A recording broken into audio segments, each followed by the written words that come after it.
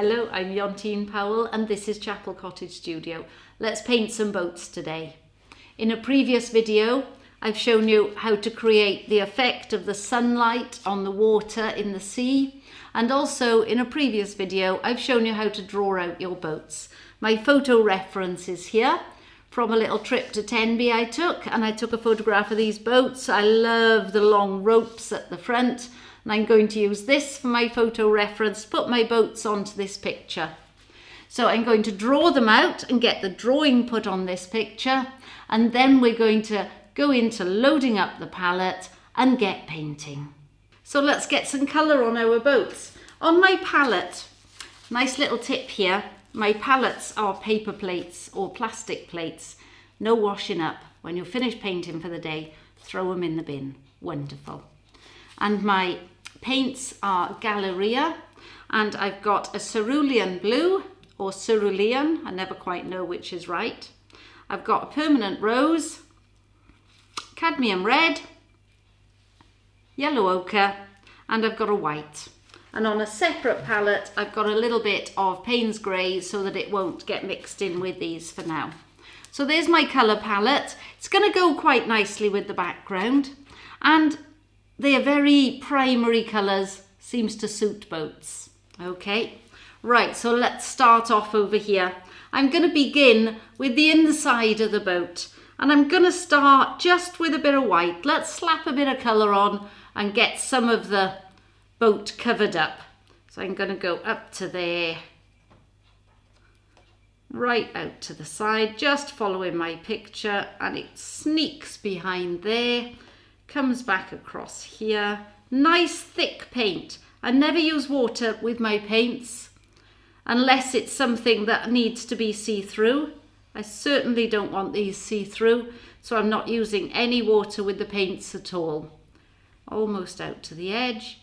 And I'm using a filbert brush, which is my favourite sort of brush. That's a flat brush with a rounded end. And I do like this shape. You can do straight lines and you can do curves nicely with it. It's a nice sort of middle-sized brush, so I find I can paint most things with it.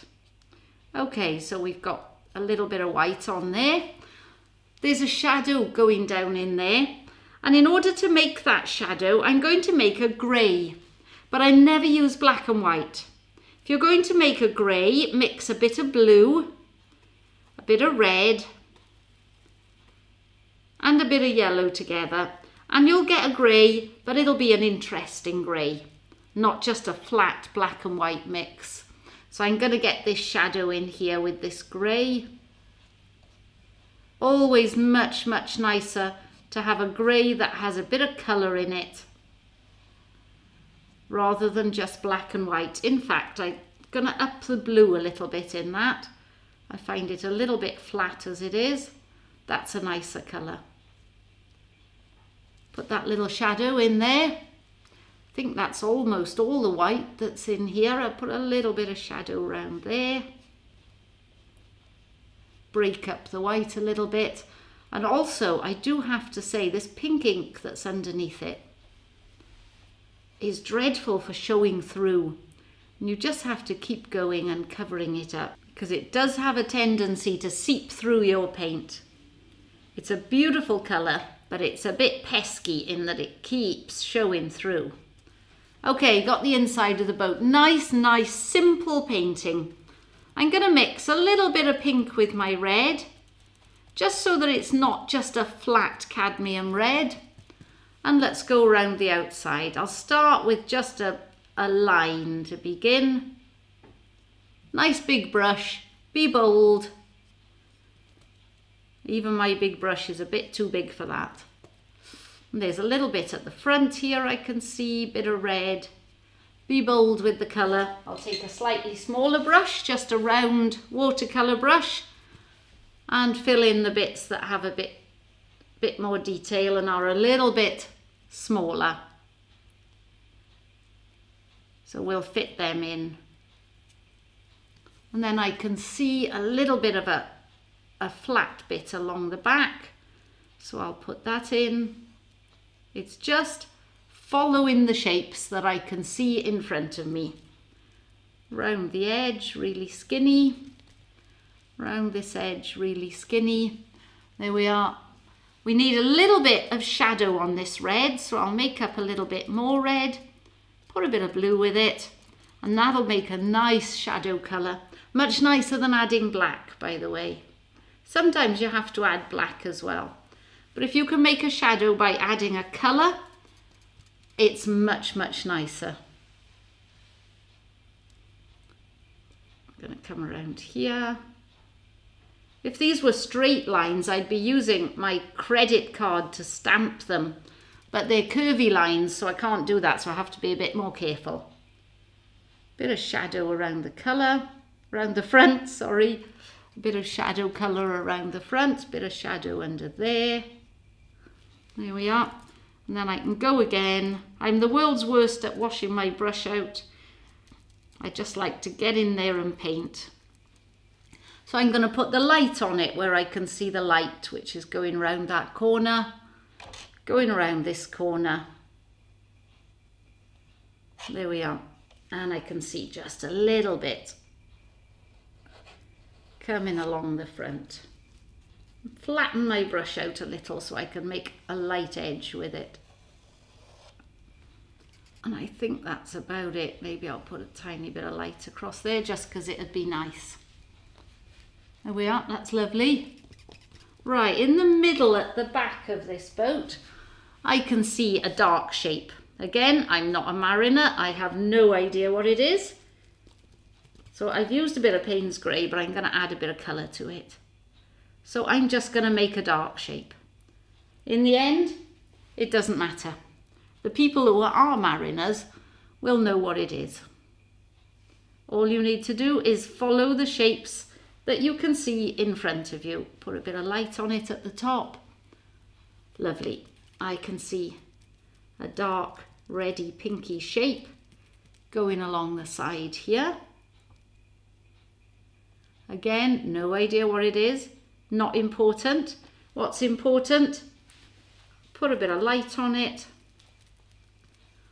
Take a bit of light across the top. I'm also not too bothered ever about leaving paints to dry in between coats. Just add things on top. I quite like the way the paint starts to pull into the other colours. There we are, we're creating a little bit of something happening now. So we'll put a base colour on, just the plain cerulean or cerulean. Feel free to contact me and tell me the right pronunciation. Fill in that shape, covering my black paint lines. By the way, I painted these in black paint, these outlines, so that you could see them. If I was doing it for myself, it would just be pencil. So I've only put them on there so that they're easy to see with the camera. Right, this blue has a lot of shadow. And I am going to use a little bit of Payne's grey in with it, maybe a bit of my other colours, and put in where I'm in shadow. Down here, most of the underneath of this boat, in fact, is in shadow. So let's bung it in. And shall I put, I'm going to put a little hint of that blue up there just because I want to. And I'm going to go to my smaller brush. There are some blue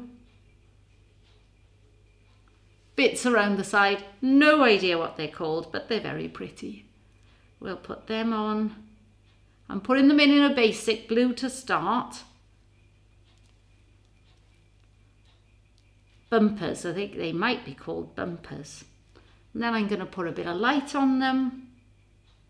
And because I've got a blue underneath, you can just pull this light across and it'll do all the work for you.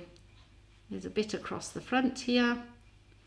If I left it to dry, then I would just get white going over the top. But because I'm working one colour through the other, it sort of does all the work for you and the little piece is finished. And it's got lots of different tones already. There we are, we'll put one round there. Boat number 1 finished. Right, let's move to the middle boat. Oh, I've got various different brushes in my hands now. start with my base coat, my blue and my white this time because it's paler. Looking through the boats in the harbour, of course this sea blue is a very popular colour. So if in doubt, I think when you're painting your boats, make them blue and they'll be fine. Let's try not to lose my shapes too much that I've drawn so I don't have to go drawing them again. There we are, get the top of the boat in, like so, and then I'll make up a slightly different colour, maybe a little bit more blue, a little bit less white, and put in the shadow in here. There we are.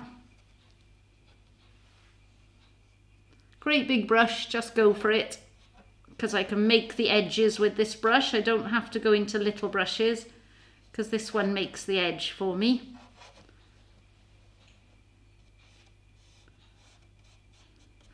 They're very nice boats. I may not be a mariner, but I can appreciate the boats. They're nice. I'm going to make an in-between blue for this bit. And I think afterwards I'll probably find a bit of colour to go on top of it to make it interesting. That goes straight across there and back up there. Be bold, simple shapes, and it will always, always work. Into my little brush and into my white. See, I get a very dirty palette too. I'm not a purist, but I do like painting. I love painting with acrylics. I love the fact that they dry so quickly that I can go over them and over them. And I like using my fingers to blend them. A little bit of light across there. Your fingers are wonderful blending tools. And acrylics is a beautiful medium. And I find these gallery acrylics really nice. They're not terribly expensive. They're affordable and they're a good quality. What more do you want? I'll take a little line across there just to bring it up a little bit. Now, what am I missing? There's a bit of a plank coming across here. A seat. I'm sure it's not a plank, it's a seat. Let's put it in. There we are, going across the front. And again, there's a shape in here that I'm sure is something to do with a motor or an engine or something. Let's put him in. Just a little shape, doesn't have to be anywhere near correct. And on this one, I can actually see a little bit of shadow going around in here. Oh, look, my paintbrush has picked up a bit of red. That's rather nice. We'll go with that. I like it. Disappears down there. And disappears down there. It's the top of that boat. Don't quite believe that.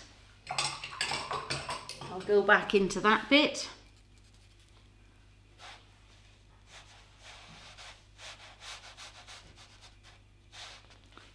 There we are, that's nicer. And I might actually take a little bit of white across here as well. Bring up a bit of light across there as well. Anywhere you can find somewhere to add a little bit of colour. Let's go into my yellow ochre. And let's put a streak. It's not on the boat, but that's not important. I can see something going on around there, so we'll put some dots. And we're just going to, maybe I'll put some across here. Just to get something different happening in there. Lovely, that's nice. Right, onto the front of the boat, which is white, but it has reflections on it from the sea. Wash my brush out. Okay, back with you. This is white down here. This pink is going to show through. I'm just going to have to live with it. That's fine. We'll just say it's meant to be. There we are, coming around the side. Base colour of white. By the way, when you're using acrylics, do get a really good quality white. All of the other colours, you can use anything that you pick up is fine. Although Galleria are my favoured make, doesn't really matter. You can use whatever you pick up. But when it comes to a white, you really, really need a good one, because otherwise everything comes through it. Now, see, I think that's rather nice there because it's picking up what happens in the sea. So I'm just going to go with that and let it be. I'm going to add a little bit of blue down here. Squish it in. Again, a bit of finger painting. You see how it just gives a bit of interest to that white base layer. Yes, I like that. That's not straight round there. Then I'm going to go to my little brush. Bit of really dark. I'll pick up some of that Payne's grey. Put a bit of blue with it. And we're just going to go around the edge here.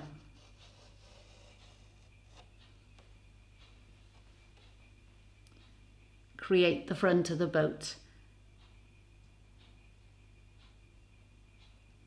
And I think, yeah, do you know what? I'm going to blur that a bit and create a shadow underneath it. And then I'm going to go again with it. I'm going to use it to make a shadow underneath. Like so. Then I'm going to go again with the dark over the top.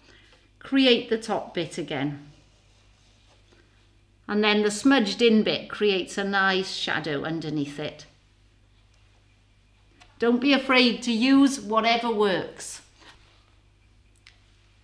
Don't like that so much. I'm going to add a bit of yellow. Create a grey on there instead. There we are, that's nice. Okay, second boat done. Let's move along to the last one. Oh, this has got that nice yellow ochre inside. Yellow ochre with a bit of white. I was quite pleased to find one that wasn't blue. Although, of course, please always remember that you can make them whatever colour you want them. Unless you're doing a commission for somebody. And then they'd be really cross. There we are. Let's get the inside there done in that ochre. Ochre and white. And we can see it. Oh, not much of it there. A bit of it by here.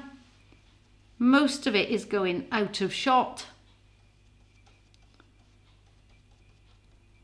Yeah, and the rest of it's going to disappear. A little bit of white with it, maybe a bit of pink with it, or red, or whatever you fancy. And then I'm going to put this plank across here in. Oh, that's a bit too yellowy. That's a bit too much the same. So you just add a bit of something else. Don't worry about washing out, scraping off any of that. With acrylics, you just keep painting and it's lovely. We'll lighten it up with a bit of white. Whoops, lost my line there a bit. There we are, that one works. There's a shadow down in there. So I'm going to use that ochre, and again I'm going to put some red with it and some blue with it and turn it into a grey. If you mix red, blue and yellow, you will get a grey. Dependent on which reds, which blues, which yellows, you'll get all different greys. Try it out. I just want a dark colour there. And there are things happening down there. I have no idea what it is, but we're just going to put in shapes. It's the same principle again. You don't have to know what something is. All you have to do is observe. And then the people who know what they are will know. That's fine. Another seat across the front here. Pop it in. And in front of that, a little bit of a shadow. Back to my nice big brush for the front of the boat. Thick, thick paint. Whoops, I went over my shadow, no matter. Thick, thick paint. It's going to allow some of the inks to come through, but I've decided I quite like it, so it's okay. If you don't like it, you'll have to keep layering until it's disappeared. But I think it's rather nice. It's like reflections where the colours come through. All right, let's come down here. Get this boat sat in the water. Leave a little gap under there. And if I leave a weeniest gap there, that will give me the shadow already. Overlap that bit. Come down there. Now we need again to make some shadows underneath. Put a bit of blue on it. Squish it in. Bit of blue up above that blue, I think. Squish it in. Allow the pinks to come through because they're rather nice. And let's put the bumpers on the side. And again, if it's not the right name, feel free to tell me. But whatever the name is, they're nice. Just pop them on just as paint strokes. Maybe get another colour in there to give them a shadow. And I'm going to my smaller brush to make a really dark shadow underneath them. And I have used a little bit of Payne's Grey this time because that shadow is quite deep. And under that one. Now let's have a look. Couple of bits to put in before we finish. Put that along there. Get my shadow back up. Whoops, that's not a shadow colour. This is what you get for being somebody who doesn't wash their brush out very much. There we are, get that shadow back along there. I feel I want a bit of a dark edge along there as well. I don't like the motor thingy on this one. But I suppose no, I'm not going to put him in. I'm just going to put something there because I don't like what's there. Okay, now there's one bit that's still missing, and it's the shadow or the reflection in the water. And in order to get that, I'm going to go back to my inks. And I'm going to put the blue that I used in the water on my plate. And I'm going to put the pink that I used in the water on my plate.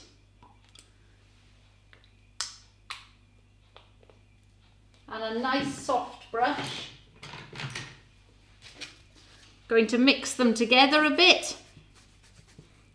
Let's have a try. That's quite nice. Maybe thin it down a little with a bit of water. Now, when I look up here, what is absolutely lovely is the reflections under here, or the dark, dark reflections. And I'm going to make sure that they sort of go along with these ripples. Moving along. Moving along. The end of that has to be directly underneath the boat. You can put an extra blip in somewhere. And this side of the reflections really has to follow the same sort of curves. And then we're just going to paint it in over the top of the water. And because it's ever so slightly see-through, the water's going to come through it. The inks that you've put on before are going to come through it, and you'll believe it. You'll believe the shadow or the reflection. A little bit more. It's really clear. And I may want to put just a few of these little sort of outriders out here, not too many of them. But one or two will look nice. Just break it up a little bit. Here we are, let's move to the next boat. Straight down from the side. And it's going to join with that one for just a little way. And then it's going to go on its own way down here. Doesn't go down quite as far as that one. Follow the ripples. Colour in. You've got to work fairly fast with the inks, or they'll dry and then you'll have a line which you don't want. So I'm trying to keep the edge wet. And then coming around the other side, it's got to become vertically underneath the bit that it's reflecting.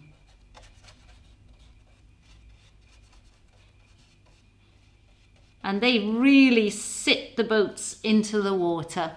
And again, let's take a couple of little outriders, a couple of little ripples that are going a different way. Maybe those are going to join up with each other a little bit over there.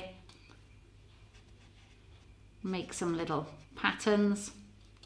And the last one. And it's going to just touch that one. And then come away from it.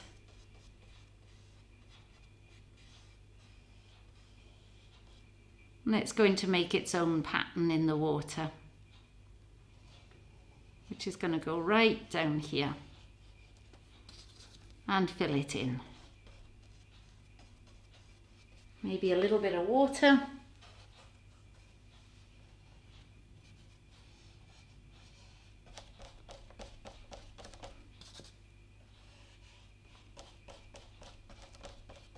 There we are, a little bit of ripplies. Try to make it work, try to make it make sense. I don't like that one, I'm going to absorb him a little bit into the others. Put a couple of these little outsidey bits around it. And again, do try not to be too patterny. It's very tempting to make patterns rather than try and be random. I can see that that doesn't show up. So right at the end, I'm just going to put a dark line around there. Make a dark edge to this because you can't see it otherwise. And a bit of a shadow under there. And I'm just using the inks I've got on my brush. It's fine. Doesn't matter what you use. And there we are. We've got our 3 boats bobbing on the lovely lit water. Okay, I've finished up these boats by just adding the little white ropes with a thin brush. Don't forget to add the reflections or the shadowy reflections of these little white ropes. I love the way that the pink underneath and the blue has come through the white paint. I think it's really nice. You've got to work with what you've got, and sometimes it's a really nice look. I hope you enjoy doing it. It was quite a long video. Feel free to stop halfway and have a cup of tea. Thank you very much.